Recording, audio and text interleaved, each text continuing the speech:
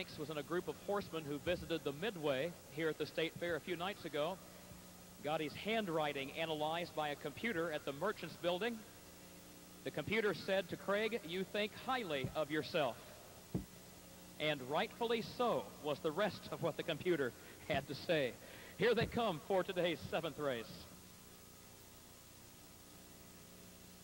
Problems for Kansas Tornado off stride. The rest are off and trotting. Scott T. Yankee goes out for the lead. Bowliner gets away in second. And GUTENBYE Mac is there on the outside in third. TK Black Spur and Kansas Tornado both getting rough-gated and breaking stride, and now they are 25 lengths or better off the leader. Scott T. Yankee has the lead as they go toward the quarter-mile mark, and there goes GUTENBYE Mac up on the outside into second. Bowliner is racing in third. Twisted and Bent is fourth. Stinger is racing in the 5th position. Then Heather Oliver is 6th as they go to the quarter. Marching Warnick is 7th. Opening quarter in 28 and 4/5 seconds. Kansas Tornado is next to last, and TK Black Spur is the trailer as they go on down toward the halfway juncture. Field of trotters being led by Scott T. Yankee, but only for a moment. Marching Warnick is moving up with a flourish on the outside, and Marching Warnick gets the lead by a length right before the half. Scott T. Yankee is second by 3 lengths, followed by GUTENBYE Mac in third. Bowliner is 4th. Twisted and Bent is 5th, followed by Stinger, who's in the 6th position, and then Heather Oliver is 7th. 58 and 4 the time for the half.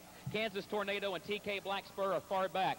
Marching Warnick leads it by a length. Scott T. Yankee second at the entry to the far turn. Gap of just over 2 more lengths to Twisted and Bent, who moves up third around the outside of GUTENBYE Mac, and then Bowliner as they approach the 3/4. It is Marching Warnick leading Scott T. Yankee, who now begins a move to the outside. He's a length and a half off the lead. Twisted and Bent third. GUTENBYE Mac is 4th, and here comes Scott T. Yankee up on the outside to challenge for the lead. 3/4 and 1:29. Marching Warnick, Scott T. Yankee side by side turning for home. GUTENBYE Mac behind them third. Twisted and Bent is 4th. GUTENBYE Mac has Trot. He's got no place to put it. Scott T. Yankee has the lead by a length. Marching Warnick is second, and then GUTENBYE Mac and Twisted and Bent. Scott T. Yankee with GUTENBYE Mac charging up the inside. GUTENBYE Mac is going to win it by 3/4 of a length.